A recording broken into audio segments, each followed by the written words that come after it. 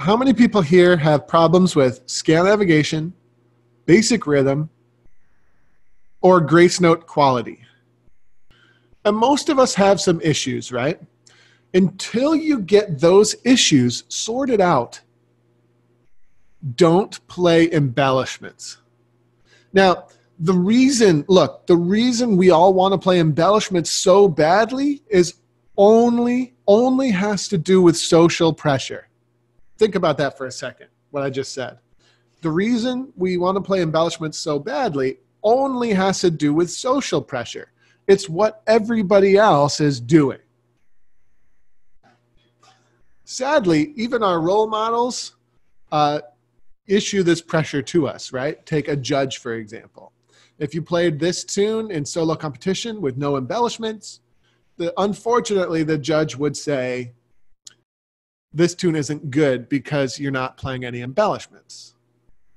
Correct me if I'm wrong. Like, are there any reasons people just feel like they have to play embellishments? Is there any reason for that outside of just that's what everybody else is doing? I'm not saying, and Barb, I'm not saying we're never going to play embellishments. But you find it a huge accomplishment for yourself and great satisfaction when you can play embellishments. Okay. I think I 100% agree. And I'm not saying we shouldn't play embellishments. What I am saying is until 1, 2, and 3 are in excellent shape, we should not concern ourselves with embellishments. Any of us. Even if we're really good. But like, let's say, for example, Call to the Ewes, right? Let's say that this tune is brand new for us. We've never played it before. Okay? Unless you're a super elite player, maybe like me, who has complete comfort with all of the fundamentals, including embellishments, with no like major musical gaps anywhere. Okay, unless you're that type of player. Most of us here are not that type of player yet. Soon we will be, all of us, if we want to be. But maybe we're not that type of player yet. So, Barb, glad to hear it. So we're not that type of player yet. So just start with the simplified. Okay, so here we are.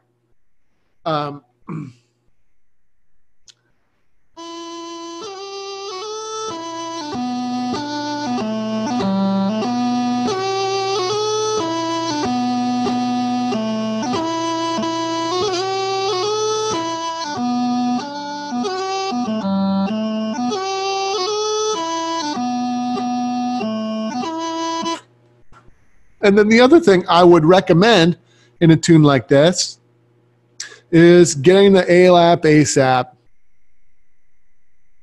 under control and happening. You know, this line of thinking almost makes me wonder if ALAP, ASAP should be the fourth fundamental and embellishment should come after. It makes me wonder. But it's also a great opportunity to think of some of that stuff as well, okay? And then once we feel really good about that, then we can start to integrate embellishments. And what I want people to do when you're ready to start to integrate embellishments is pick the low-hanging fruit one at a time instead of trying to shake the whole tree and get all the apples off the tree in one swoop. Does that make sense? Right? So we'll put the ladder up and we'll grab the low-hanging fruit. Then we'll slightly increase the height of the ladder and grab the next layer. So what would be, just as a thought experiment here, what would be the lowest hanging fruit in the first part embellishment-wise? The doublings on the quarter notes?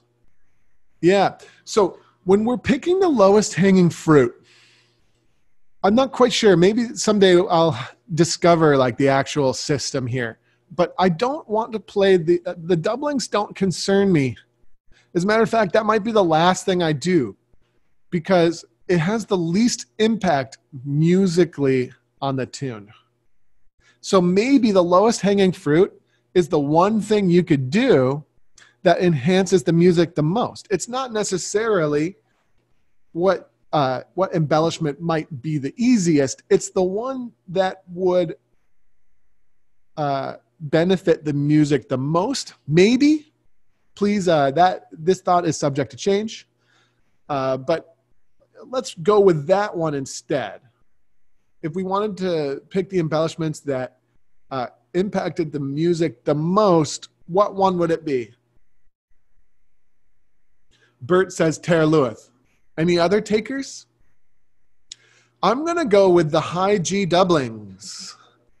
But look, I'm going to go with the high G doublings. But if you strongly believe that Tara Lewis is the way to go, do it. You don't have to agree with me. But I'm going to go with the high G doublings because I think it has the most impact musically.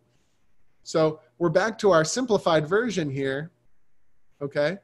But I'm going to switch all the high G doublings in. I respect that, John McCain. Yeah, so lowest hanging fruit is the embellishment we could play that would have the greatest musical impact on our simplified version. I think, maybe. Okay, so now let's play the simplified version, but now that I feel confident, I'm ready, I'm going to play the high G doubling. Now, what are the steps of the high G doubling? G grace note to F, play high G, right?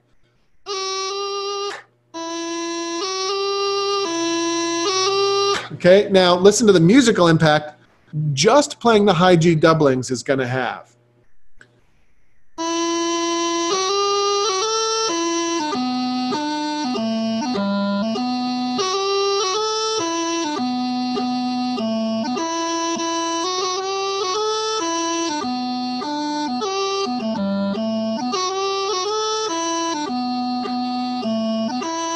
Right?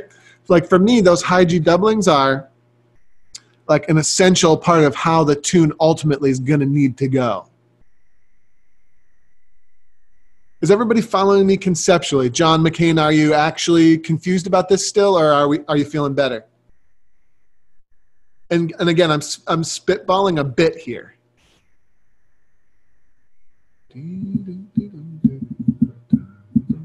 Okay, it doesn't help. So, and then once I feel good about that, I think maybe I would do the Tara Lewis next. Because to me, that's like a musical gap that can now kind of be filled. Because the Tara Lewis has that nice rhythm. So now we can put that one in.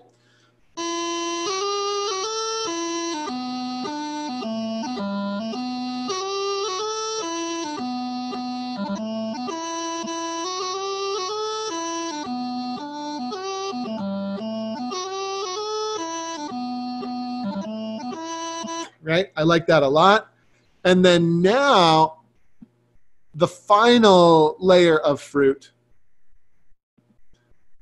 would be the quote-unquote easy doublings. Which, as we know, guys, they're really not that easy, especially because all of these tend to have fusions right before them. So they're pretty hard. And it can benefit from just playing them plain for a while. Right? But now like maybe my final layer of fruit might be to add in these quote unquote easy, but actually pretty hard doublings.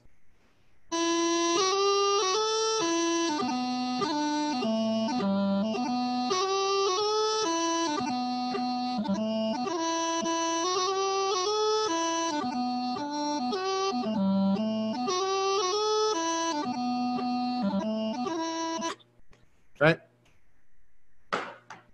Can you see the process there that I'm working through? Yeah.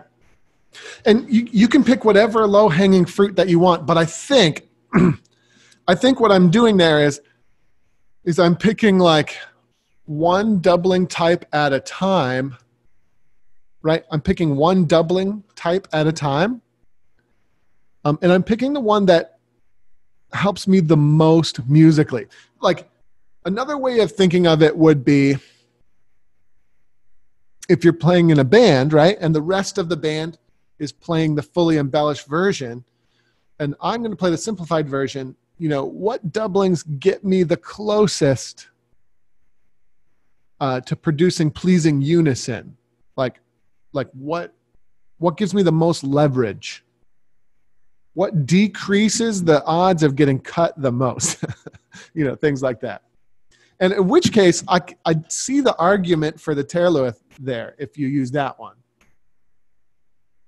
And that's fine. The most important thing to me is that people understand that we integrate doublings by type. We integrate the embellishments by type into the simplified version.